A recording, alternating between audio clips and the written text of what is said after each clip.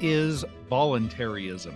So, this question has been answered by a lot of people in a lot of different ways. And I am going to give a casual, fun explanation today. There are a lot of intricate details that we often enjoy arguing with each other about, of course, arguing in a fun way to develop our understanding of a thing. However, today we're just going to keep it casual, and I'm going to talk about a few of the ways that things have normally been under governments, and then how a voluntarist believes things might be better. This doesn't speak for all voluntarists. The only basic part of voluntarism is all human interactions should be voluntary. That's essentially what a voluntarist believes. Everything else that I'm going to talk about is kind of expounding on that from my personal perspective. And not everyone will agree, and that's okay.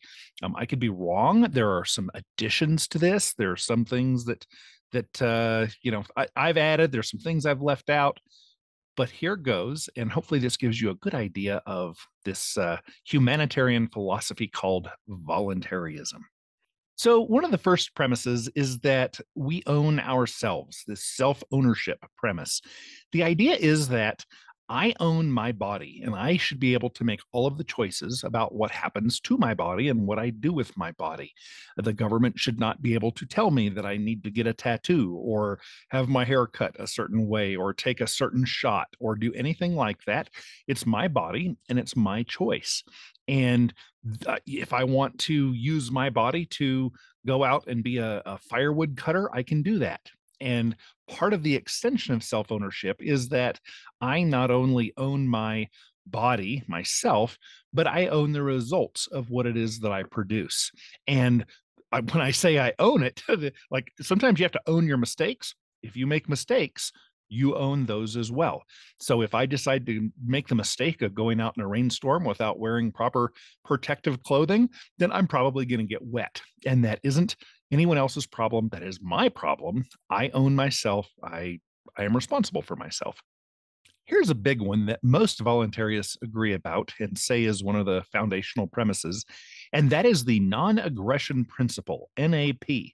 The idea is that human beings ought not to aggress against other people. And anti subjectivism, which is a related philosophy, kind of breaks it down and says, hey, there are a bunch of us human critters out here in nature, and we exist alongside bears and rocks and all kinds of other natural things. And that is the state of nature. And then if some of us humans want to kind of get together and say, hey, how about we make this mutual agreement that I won't punch you if you won't punch me, and I won't steal your stuff if you don't steal my stuff. And we make this kind of general agreement, and it can be written or it can just be verbal or assumed. You see somebody on the street and you just kind of assume, okay, they're probably not going to punch me and I'm probably not going to punch them. There's really no reason to do this. And so we have this reciprocal agreement not to do bad things to each other. Well, the non-aggression principle is part of that. The idea is I won't initiate violence. Now, that doesn't mean that I won't use violence. Aggression, the aggression is different than violence. The initiation of violence is not something that I am interested in doing. However, if someone else initiates violence against me, it is perfectly acceptable for a voluntarist to then respond with even greater violence to end that threat. So we're not these peacenik kind of pacifists. We want to be very gentle and kind and peaceful, and we don't want anybody to start any junk. But if somebody does, then we will respond in turn to stop that from happening. As voluntarists, we respect private property.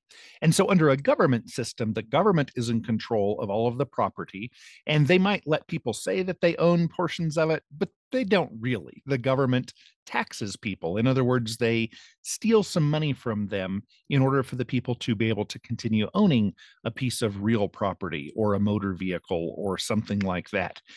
In a voluntarist society, the idea would be that if you own something, you own it. That is your property. You get to decide what happens with it, how you use it, etc. Now, you can't violate the other principles like the non-aggression principle that we just talked about. So, for example, somebody could argue, well, Under a voluntarist society, if somebody had a baseball bat, that is their property. Shouldn't they, according to you, be able to do whatever they want with it, including walk up to a little kid and bash them on the head with it? Well, no, that would be violating another principle, which is the non aggression principle, which we discussed. So, as long as you're not violating any of the other principles, then yes, that is your baseball bat, your real property, your vehicle. You get to use it as you choose, and you don't owe anyone anything because you happen to own that property or use that property. And as a voluntarist, we respect others' property. So part of that is not dumping trash on the neighbor's lawn or on a shared river or those kinds of things. We respect the property of others, and we expect them to respect our property. As voluntarists, we believe in voluntary exchanges of whatever kind we want. So if I want to exchange a an afternoon of stacking firewood for someone who is a massage therapist, and in exchange, they are going to give me a massage. That is perfectly acceptable as a voluntarist. We are able to do that. Whereas in a government situation, there's probably some licensing board about massage therapy that person would have had to have gone to a particular kind of school and passed certain tests. And then when we make this exchange, we should set a dollar value as to what it was worth, and then we would each need to pay the government a portion of that because we exchanged something of value, and the government should be able to tax that. That's what people who believe in the state think should happen. In a voluntary society, we would be able to exchange with each other voluntarily. As long as everything is consensual, we can make that exchange. We can trade what we want. We can have kind of any kind of interaction we want, as long as we're not violating the other principles. A continuation of that is freedom of association. We get to hang out with who we want to hang out with. We get to have whatever kind of relationships we want. If some folks are gay, great. If they're heterosexual, great. If they are black and white and brown and green and they all want to hang out together, great. They can do that. Anybody gets to choose who it is that they hang out with, who they have these voluntary exchanges with. There is nobody saying it isn't acceptable for you to hire that person to do that job because you have to pay them a certain amount of money, a minimum amount of money to do this thing. No, as long as it's a voluntary consensual agreement between two parties and they're both walking away thinking, hey, I'm glad I did this. This is a good, it's a good exchange. Then you can associate with whomever you want, however you want. Most voluntarists believe in spontaneous order. We believe that it isn't necessary to have a big, strong central planning organization or multiple organizations or people who decide what each person should do and what each town or county or state or whatever should do. That's kind of the standard way things go. Are there these central planners? That isn't the best way for human beings to interact with each other. As voluntarists, we believe that if the three of us all come together at an intersection in our vehicles, none of us want to crash our cars. So we'll make little head nods or grins or smiles or whatever. And the other person will kind of communicate. There will be spontaneous order, and we will get through the intersection without a crash. And it's interesting to look at the United States where there are so many traffic lights and signs and signals and law enforcement. And then looking at other places like Budapest, where is it Budapest where there are something like 11 traffic lights in the whole city? But nobody really wants to get in crashes with each other. So they generally don't, even when there are no intersections that are controlled with electronic lights or even stop signs. People just know, hey, I'm coming up on an intersection. People are going to be flying through. Let's all slow down and work our way through here. That goes for general things in society, not just traffic, but in how we make all the decisions as individuals in life. This spontaneous order just happens to come about. In the absence of government, it still works. A good example of this is an anarchist children's story, and maybe it wasn't just for children, but it was called Little House on the Prairie. And if you look at the television show or the books, it was an anarchist series, and the family, the Wilders, they were anarchists. If you look at how those societies work, there wasn't a sheriff in there. There wasn't any government. People just kind of worked things out. Now, I know I'm referencing a fictional television show and book as an example. And obviously, there were problems that probably popped up in that environment. I'm sure there will always be problems among human beings. There will never be this utopia that people who believe in government think can exist. If you have government, there's going to be this utopian society. The voluntarist doesn't believe that. The voluntarist believes we don't need a central planner. Spontaneous order will happen. We'll figure things out. If we're having a problem, maybe the number of us will get together and pool our resources and hire a solution. But we will work things out, and we don't need somebody else to do the planning. Which is another big part, is this decentralization. The voluntarist believes that there should not be a central planner, a central controller, a president, a World Economic Forum, United Nations, World Health Organization. If there are entities who are big, well, that's great. The entity is certainly, there's no problem with large organizations existing. It's just that none of them should be given the power or the permission to make plans and run the lives of all the other people.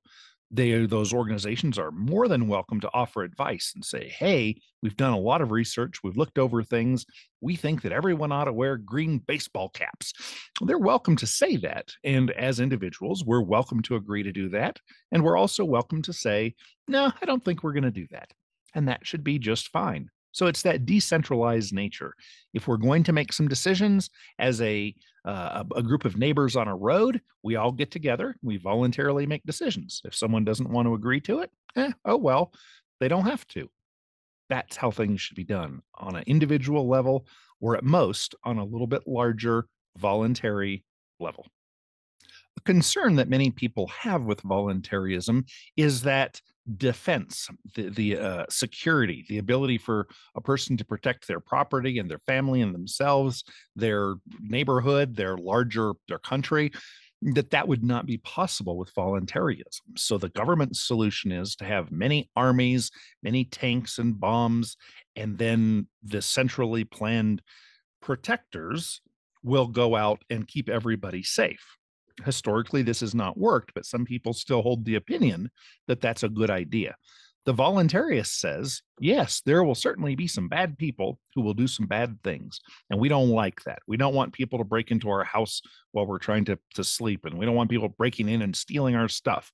So we are going to either take personal responsibility for that and defend ourselves, or if we want to get some sleep, we are certainly more than welcome to get together with some neighbors and say, hey, let's hire the big Irishman with the big stick, who's a gentle, kind guy and honest and trustworthy. Let's all chip in and hire him to walk nightly patrols and kind of watch out for bad guys who are trying to break in. We are certainly welcome to do that. And where that would become a problem is that if somebody came to me and said, hey, you need to pay me some money so that I can pass that on to the big Irishman who's going to protect us. Well, that's not okay to tell me that I have to pay money. That's not a voluntary and consensual exchange. What would be appropriate would be to say, hey, we're hiring this guy, a group of us neighbors, and if we all chip in $100 a month, we'll be able to have this person do these patrols at a certain amount of times per night. And then if I say no, well, that is going to drive up the price for other people. And that's a challenge. They need to take that into consideration, that not everybody is going to say yes. Just as any business person would say, not every single person is going to stop at my restaurant and have a meal or 3 meals a day at my restaurant. So you just have to do some calculations and divide it up. Everybody has a share. Now, I certainly wouldn't deserve any of that watchman's protection. If I'm not paying for it, I have no right for what other people have hired to be done. So that would be the way that defense would be hired, or protection. That's the way it would be handled in a voluntarist society, both on a small scale in the neighborhood and then on a huge scale. If there was a big land mass I live in the area, the landmass controlled by the United States government right now.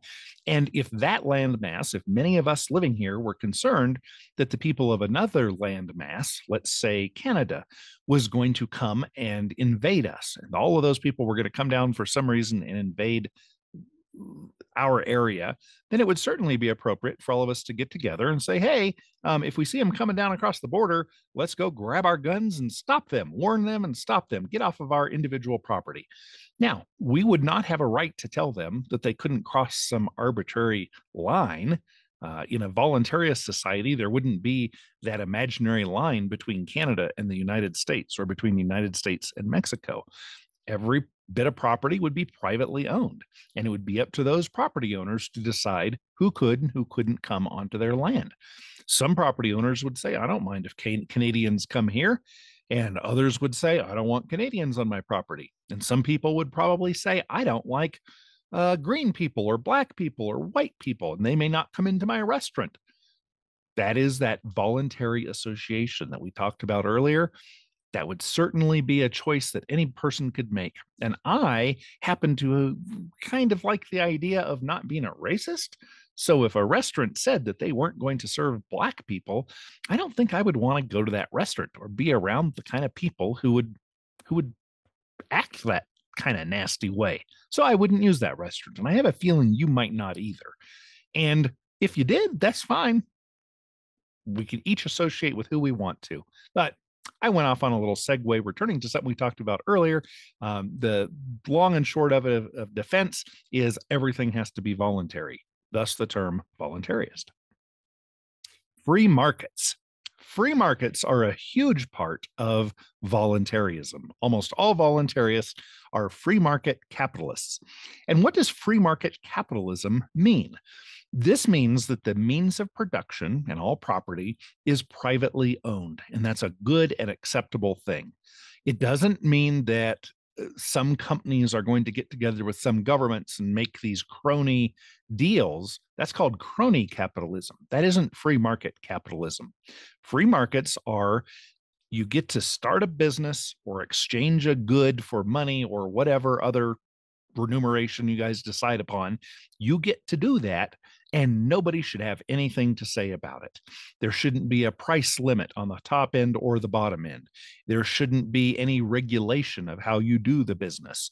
If you are a hair cutter and there's some group of people calling themselves a state board of beauticians, and they say that all hair should be cut between 1 inch and 1 1/4 inches long, and anything else is not okay, that would not exist in a free market economy. In a free market economy, you cut hair however you want. And if somebody doesn't like the way you cut it, they can talk to you and say, hey, I noticed you cut it not quite short enough. And then you have an option of saying, well, you didn't explain it well enough to me. So that's how it is today. You need to pay me as we agreed upon. In the future, give me better instructions, or in the future, I'll cut it shorter. Or if the person is intelligent and has good customer service and wants to keep that person as a customer, they'll say, oh, yeah, absolutely. Let me trim this a little bit more. That's how things would work in a free market society.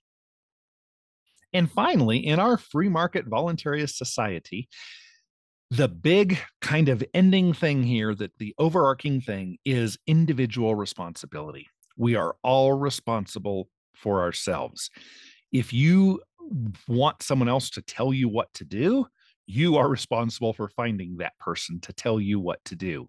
If you don't want to be able to just go marry the person of your choosing, then you can certainly go to somebody, maybe a person who is formerly a county clerk, and say, hey, I would like to come to you and ask for permission to marry somebody.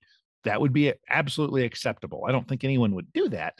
But in the current environment, we can't do that because, well, the government just needs to make sure it's okay before you get a wedding license, before you get permission to marry someone else. There are all of these examples that are just so sad and frustrating, and yet so many people are used to them and say, well, it's kind of the price you pay to live in a civilized society. The voluntarist says, no, we need to be individually responsible for our actions and, as I mentioned earlier, for the outcomes of those actions. If one person wants to work 100 hours a week and is really smart and really fortunate, really lucky, is at the right place at the right time, places themselves so that they find the right opportunities, and they end up having hundreds of billions of dollars, great. That they accept personal responsibility for having created that wealth. If someone else chooses not to do that, they choose to work half time, like let's say 40 hours a week. That's all they want to work. And it's their choice. They are allowed to be lazy and only work 40 hours a week. That is okay.